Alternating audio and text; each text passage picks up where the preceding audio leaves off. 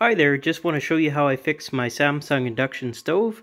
The symptom I had was it worked awesome, and then I shut one of these dowels off too quick, and then I would get no lights, no sound when you turn the burner on, and no power and no display here. But my main display for the oven and everything was working fine. So what I did is I tore it all apart. And the part that I found was faulty was this little circuit board here. And so what I can tell was wrong with it is you can see on this board there is an inline fuse, or pardon me, soldered in fuse. And so I'm going to touch my leads together. And there should be just a little bit of resistance. So you can see when I touch my leads together, I've got resistance.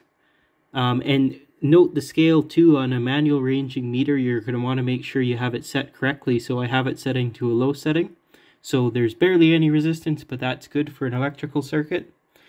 Now when I just touch my leads together to verify that my leads are not broken.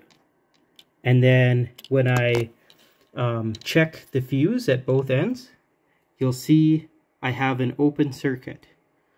So that's the problem, I think, is on this panel. The fuse blew, and I don't know if something else went wrong with it, but you can see on this silver part, right kind of by my thumb, there's a burn spot.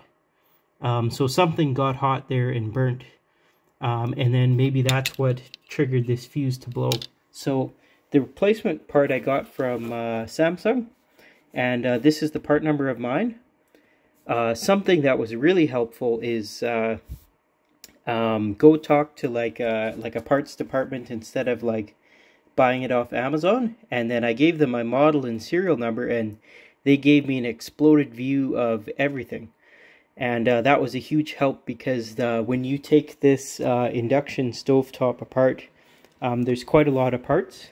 And when you go to do the repair yourself, basically all the parts are in this top section that comes off.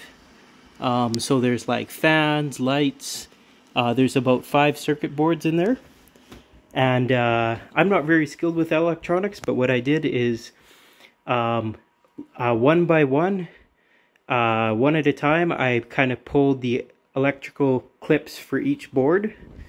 And then I flipped them upside down, because I saw online some of them, they had bad solder connections, and that was causing a different symptom. For example, it wouldn't recognize the pot on one of the burners, and it ended up having like a bad solder joint. You can see these are all good because they're nice and silver, but on other people's videos it was kind of like yellow brown, and you can see like a hole in it, and so just like a poor connection that they were able to fix. So anyway, I hope that you found this helpful. If you have any questions, you can leave a comment. I'm hoping to do a video in the future where I go in and I can kind of show like step by step what I did. And also I have to go back and fix, because if you listen,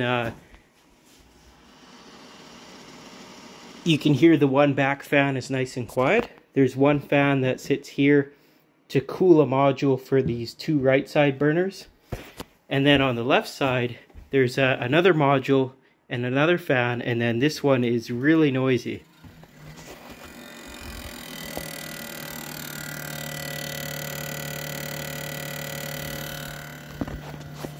So I'll be going back to fix that another day. Alright, yeah, if you have any questions, just leave me a comment, and thanks, have a good day.